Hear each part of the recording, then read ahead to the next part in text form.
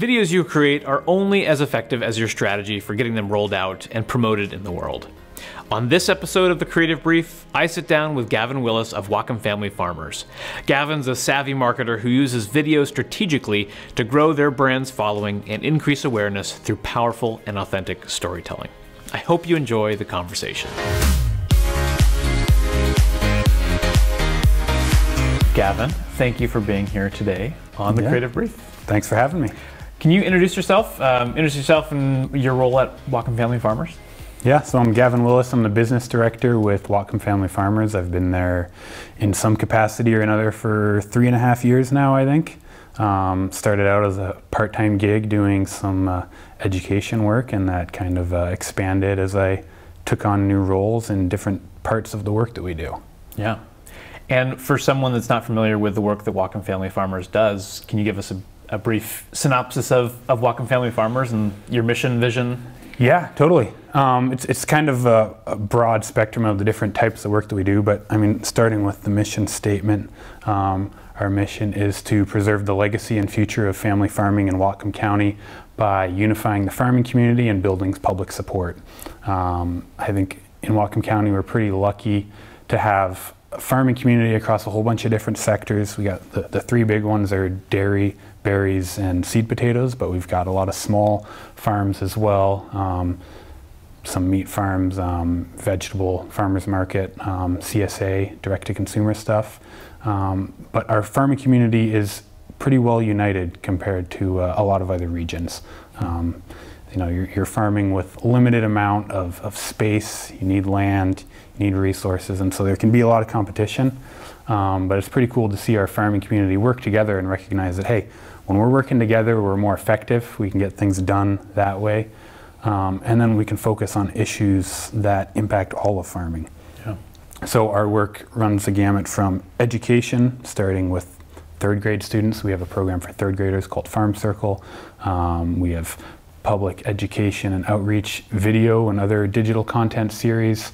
And then we do some outreach work at public events like the Raspberry Festival, Sea Feast, and other stuff like that, where we can get out and meet the public and engage with them, answer their questions and hear their concerns. And then advocacy work as well, identifying public sector issues that impact farming and working to represent the farmers and make sure that their voices are heard.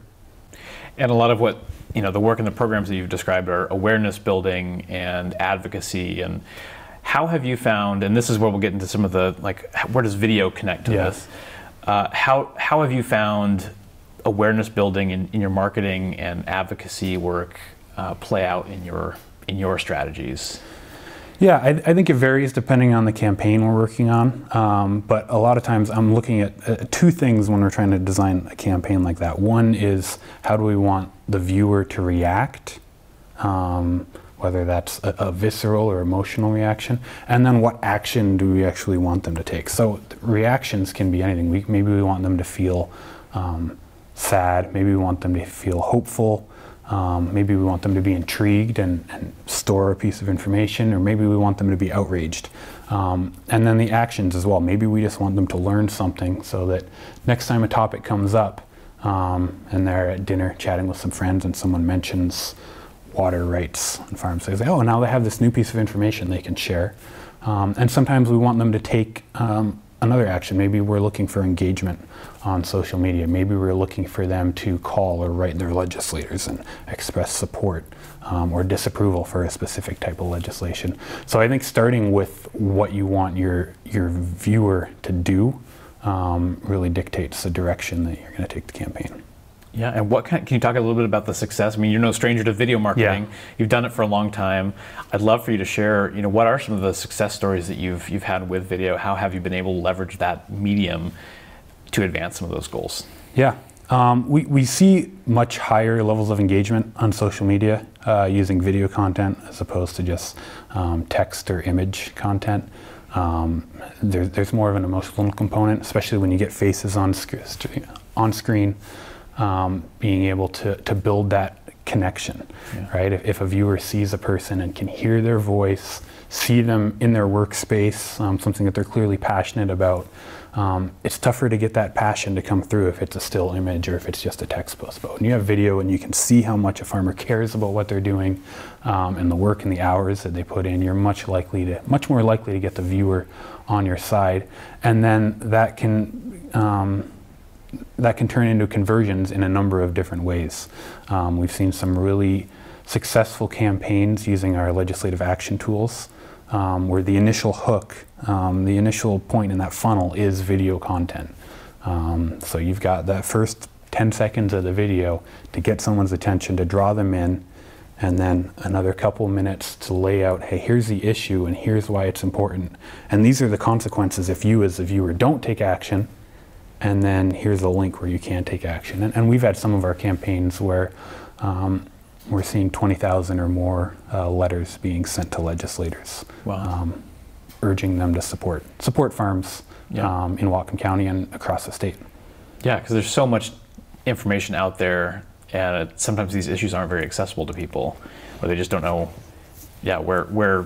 what the reality is here in your own backyard. Exactly, especially with some of these legislative and policy issues. I talked about a water rights adjudication earlier. That's a complicated process, and it's tough to get someone who's just scrolling through on social media to have the attention span to read a 2 or 3 page exposition about here's what a water rights adjudication is and here's why it would be devastating for farms. Most people aren't going to read past the first paragraph or 2 unless they already have that connection there. But hearing that story told from a farmer's perspective and seeing them, being on their farm and seeing their product and Absolutely, yeah. Then you get the emotional tug and the connection there. I mean, if you look at social media and the way people consume it, you look at TikTok and Instagram Reels and all this stuff, we know that video is the type of content that people relate to most. And so if you can use that content to explain the issue, you're much more likely to get people engaged and willing to take action. Yeah. So what is a successful video in your mind? Like when you look at, in order for this video to be successful, when we put it out, what are some of the metrics that you're looking at, or what defines success for you?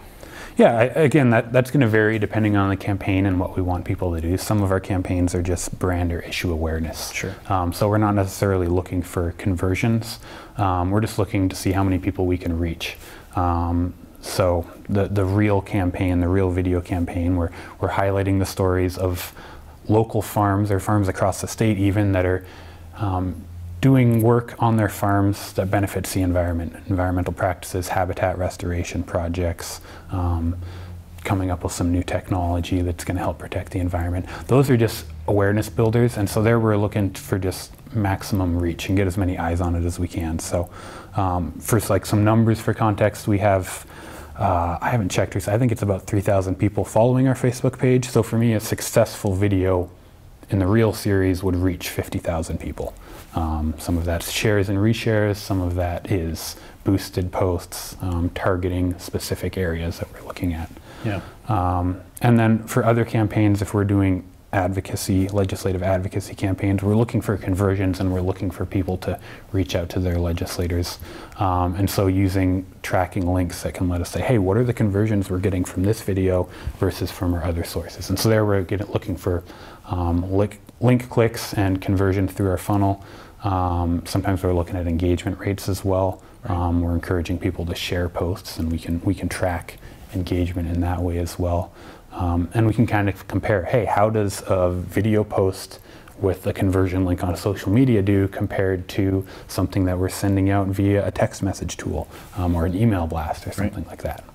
And out of the whole mix, how has video performed across platforms compared to other things that you've tried? Yeah, conversion rates tend to be a little bit lower if you're doing video on social media, mainly because it's just less targeted. Mm-hmm. So you're able to reach a lot more people a lot more easily. And so even if the conversion rate is lower as a rate in terms of volume, we can usually match what we would get with, say, an email campaign where we're sending it to 1,000 people, or a video campaign where we're getting 50,000 eyes on it. We might have a lower conversion rate, but in terms of the overall number of people that we're getting to take action, video is usually pretty successful for us. Yeah. And video allows you to do things like track engagement over time too, right? So you can see how many people are actually seeing this message versus an email that you can see clicks and opens, but you don't necessarily know if they've hit your message or they're consuming your message, video can sometimes provide more tools for that. Yeah, absolutely. We can see like average watch time or where things are dropping off, and kind of analyze our content and say, hey, we're losing people when we go into this part of the issue and we need to explain this better, or identify that, hey, this isn't something that people care about as much as this is, and this is where those engagement numbers are. Yeah, and you've been able to take that and then kind of iterate on that in other videos that we've done, and within your strategy to come up with, well, let's change this approach a little bit. Let's make a stronger hook at the beginning, or whatever piece of the video you want to adjust. Yeah, absolutely. It can be kind of tricky because there's so many moving parts in a video, and so many potential factors depending on the video, depending on the issue. But yeah, one example that comes to mind right away is we identified after a few iterations of the Reel project that, hey, we're getting much better engagement. People are watching longer when there's a face that appears in the first 4 seconds of the video. And so making that change, we right away saw the results in terms of engagement. People were sticking around longer when they could make that personal connection to the person that's talking versus just a headless voiceover type of thing. So I remember we also did earlier on, Facebook changed their algorithm so that the 3-minute mark was, Facebook is going to, favor those videos more than shorter videos. Yeah. So being intentional about our edit time, not pushing it too long, but still making that 3-minute mark so you can get that added exposure. Yeah, totally. And there, that's just a matter of just knowing what your platform is. Totally. Facebook works for our target audience, but I think for a lot of businesses that might be targeting different demographics, you might not find them on Facebook. But knowing what works for your target audience and the specific platform you're working on, and that's something we look at internally too, is, hey, what other platforms, video or otherwise, do we need to be looking at?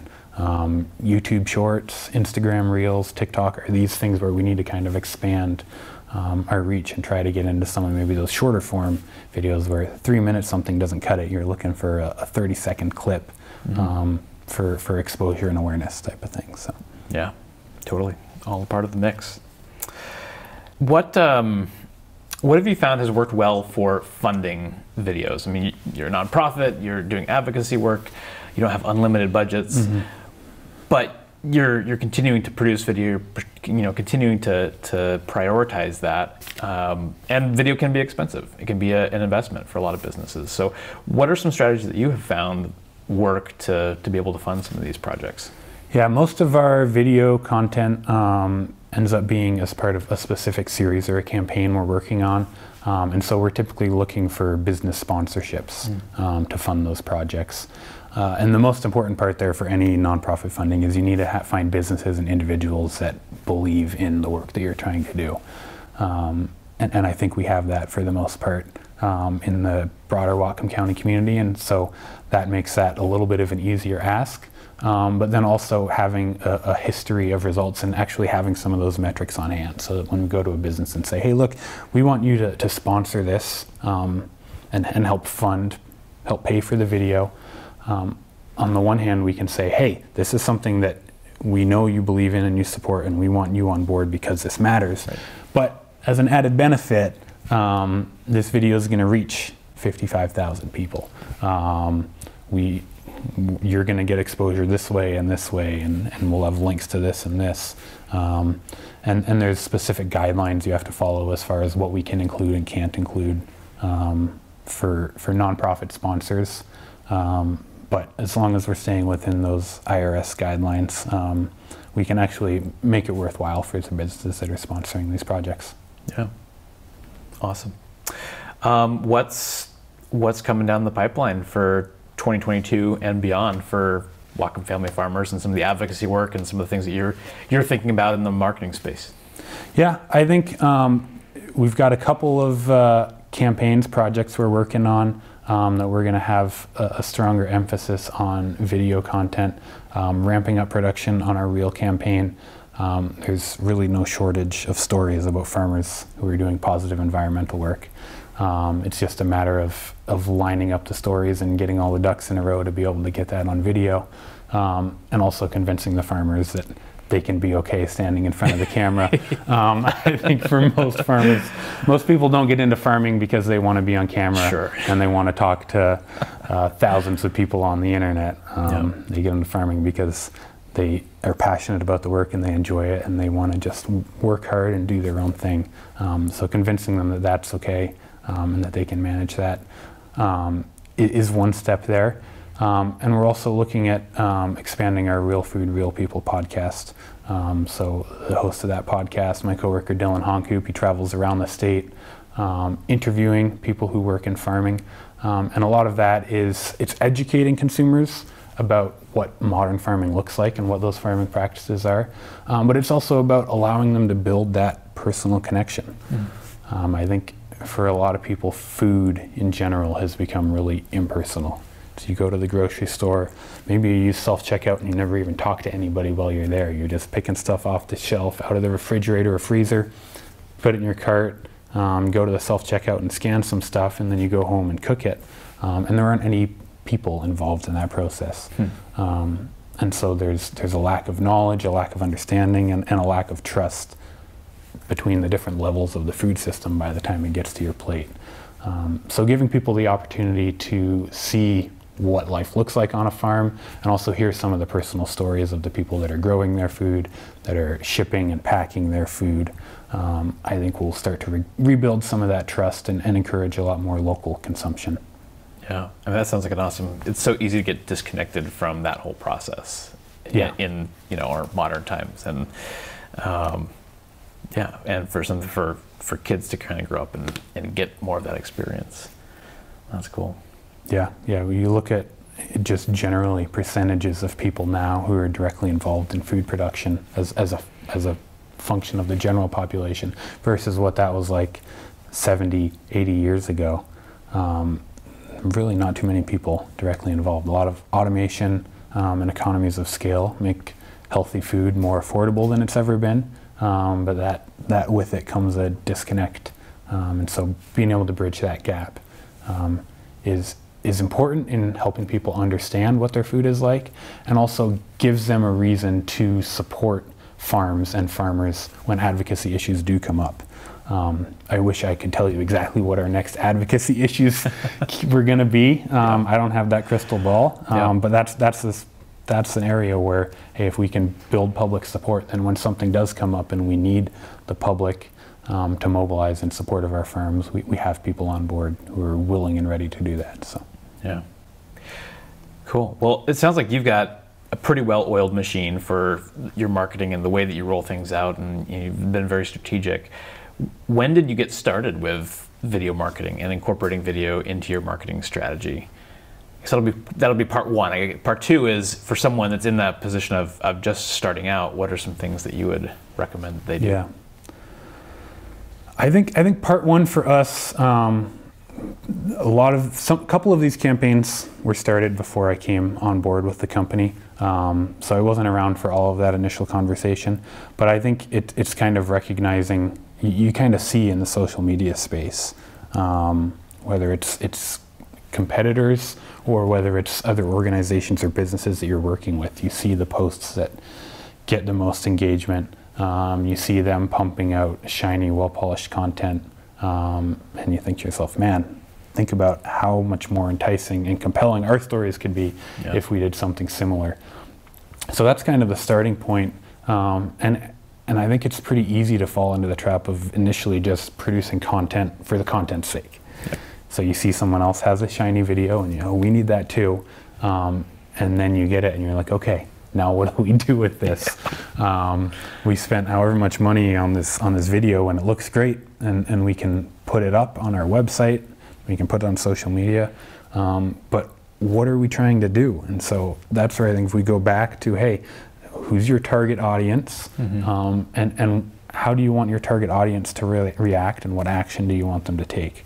And that can be part of a specific campaign, or that can be part of an awareness thing. But I think having a audience target and a distribution plan in place before you even start the filming process is really important, because a lot of those things are going to end up determining the direction that the video takes. Totally. When it comes to the content, to the angles and the cuts, and the editing process, the length, all of that stuff is going to be dictated by where you're going to be putting the video and who you're going to be trying to show the video to. Yeah. So as we've gotten a little bit better at it through the years, we've become a little bit more conscious and particular about some of those details. Rather than coming in and say, hey, I have a cool story idea. Yeah. It's, hey, we're working on this campaign, this is our target audience, and this is our distribution plan, and here's the story idea. Now let's figure out how we can make that work.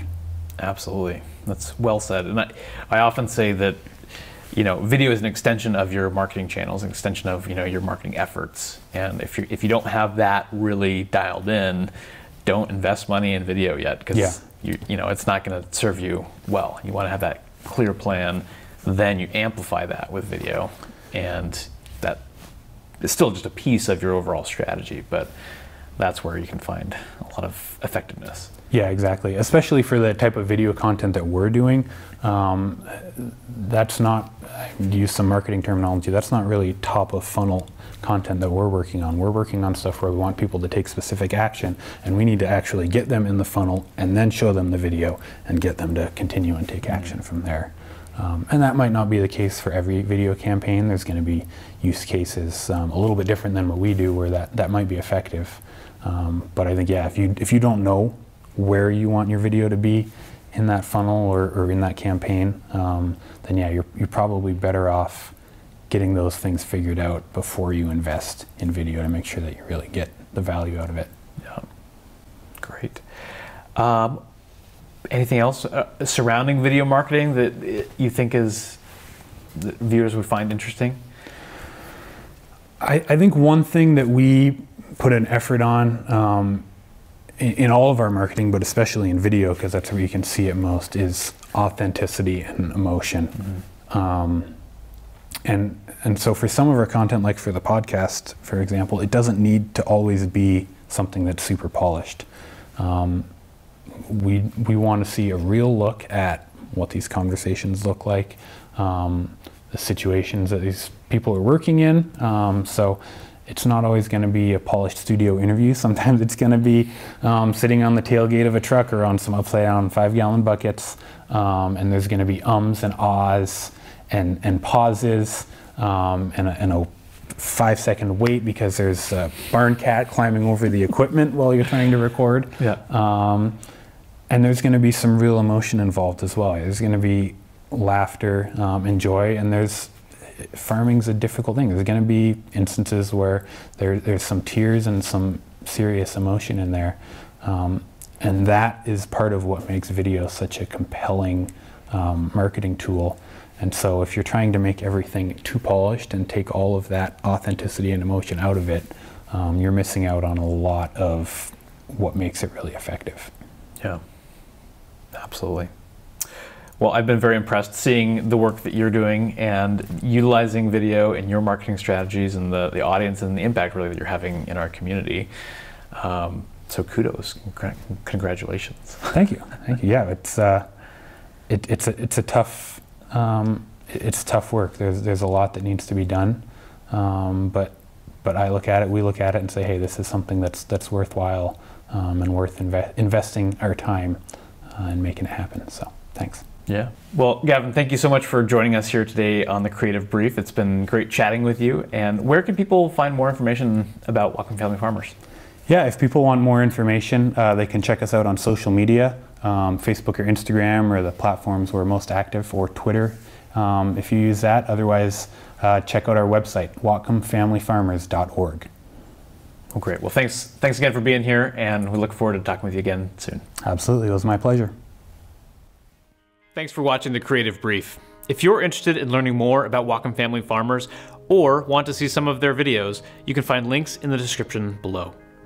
Don't forget to subscribe and leave a comment. Let us know what topics you're interested in, and if you ever need help with video content, please reach out. Thanks for watching, and until next time, that's a wrap.